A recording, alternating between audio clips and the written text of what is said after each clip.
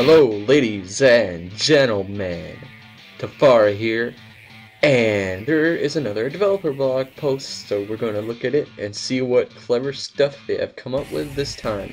But first, I want to make a quick announcement. I got into the alpha, so that's what I've been doing these past couple days. But sadly, there's an NDA on it, so I can't say nothing, I can't show nothing. It sucks so bad, because ignore that. I was really wanting to, but you know, can't do it. But that's cool. So anyways, let's get into the developers blog. It says, hello again, Fernahala is here. For this installment of the developers blog, we decided to bring you an in-game screenshot of some Chocobo barding that Yoshi P hinted at.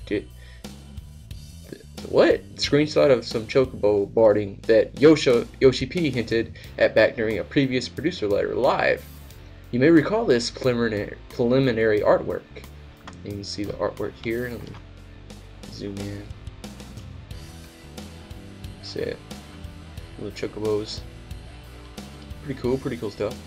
He says, well, the character design team has been busy all month transforming those 2D drawings into actual 3D models.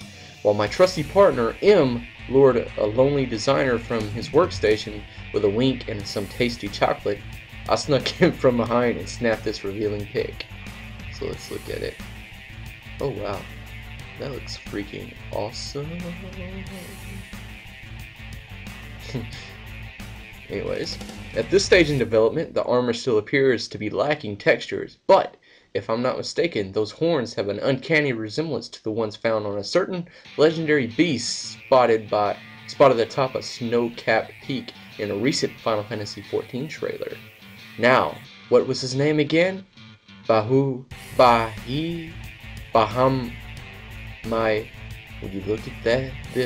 The time. I'll see you all again soon. Friendaholics.